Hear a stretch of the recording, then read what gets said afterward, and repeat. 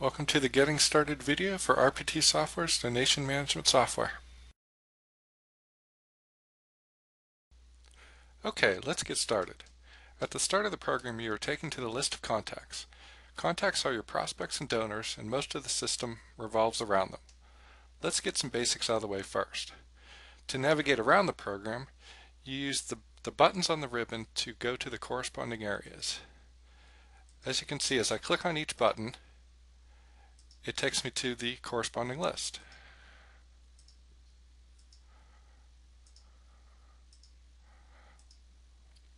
Okay, let's jump back to contacts. As you can see on the contact screen, I currently have 3,535 contacts. I can easily scroll down to look at the whole list. I can do things like search for a contact. So let's search for everyone named Steve. I can use, on contacts, I can use the letters over here to filter. So hey, everyone with the last name is starting with C, G, so on. I can also use, if you see on every column there's this little arrow, so I can do things like filter based on information in any column. Filters work different ways for text fields, number fields, and date fields. So that was an example of a text field. Let's jump over to donations. So as you can see, I have a little over 4,000 donations. I can easily search my donations based on date. Let's look at donations for last month. Hey, we had 254 donations last month. I can always hit show all records to get back to the entire list. Let's do a number field. Let's look for donations greater than $400, greater than or equal to $400. As you can see, I have 700 donations greater than that. Other things you can do, you can show hide fields. So if there's certain fields you don't want to see on the list, you can hide them or get them back. You can also resize fields to make them bigger or smaller. You can move fields around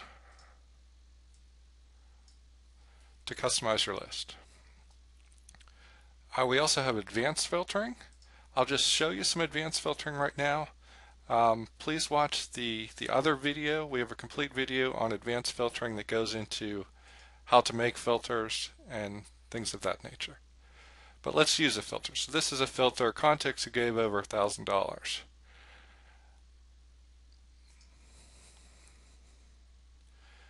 So my list of contacts went down to 22 contacts, gave over $1,000 total.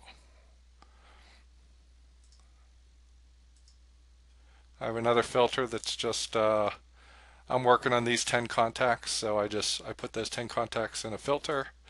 So now I can easily jump to look at those 10 contacts. Another example, contacts that donated in the last 90 days.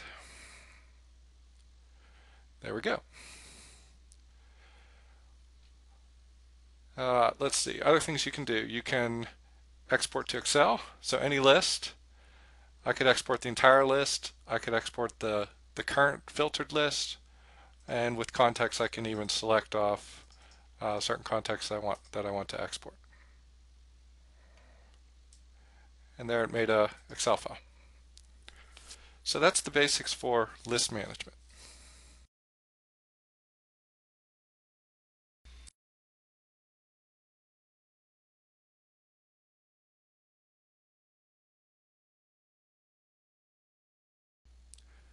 Okay, let's look at a contact. You can create a new contact or you can open an existing contact. Let's open Steve Smith.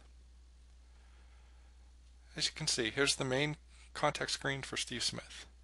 You have name, company, you can have as many addresses as you want, you can have as many phone numbers as you want, you can have as many emails as you want.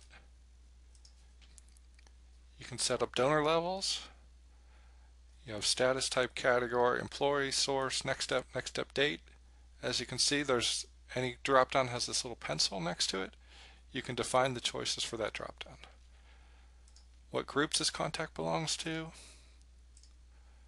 On the miscellaneous tab, you have various information. Employment information, salutations are useful in letters and emails. You can have as many attachments on this contact.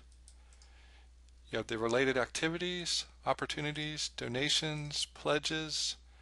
You have a quick summary of donations and pledges, related correspondence, notes, and relationships.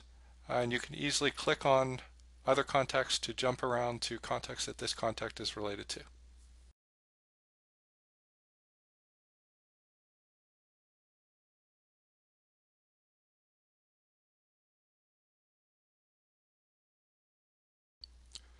Okay, let's take a look at donations and pledges. As you can see, I'm on Steve Smith's contact screen. I'm going to take a look at Steve Smith's donations, and let's open one of those. So you can see Steve donated $300 on the 20th. Let's quickly show you a typical way you might correspond about this donation. The first way is you can just indicate a type of correspondence that you're doing, when you did the correspondence, and then you do it outside of the system. The other way is you would actually generate a letter from the system.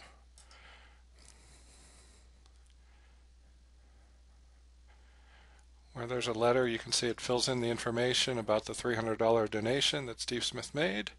You can print that out. It will automatically timestamp that and record that, and it rides with this donation. Alternatively, you could send an email. We have custom email template ability, so you can, or we'll just show you this email. This is what it's going to look like. It does the same type of thing. It merges in the data, and you would just say OK to send the email. Here it's sending, then the email has been sent. Your other alternatives, you could add it to a mailing list. At this point, we have one mailing list for donation acknowledgments. If you did it this way, you might then wait, at the end of the week, we send out all our donation acknowledgments to all the people. So it's kind of, you do it at a later time. All right, hope that made sense. Let's take a look at a pledge. Here's your typical pledge screen. It will show all the donations collected against that pledge on the graph, as well as here. And you can do the same type of correspondence with a pledge, as well as you can have detailed notes about how exactly the pledge is scheduled and going to come in. All right, I hope that made sense.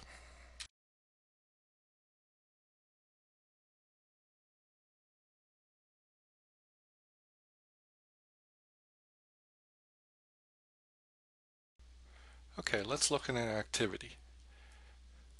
There are various types of activities. You can have activities between the contact and the employee. You could have a list of to-do items that the employee maintains for themselves, or you could have activities related to campaigns and events. Hopefully this screen makes sense.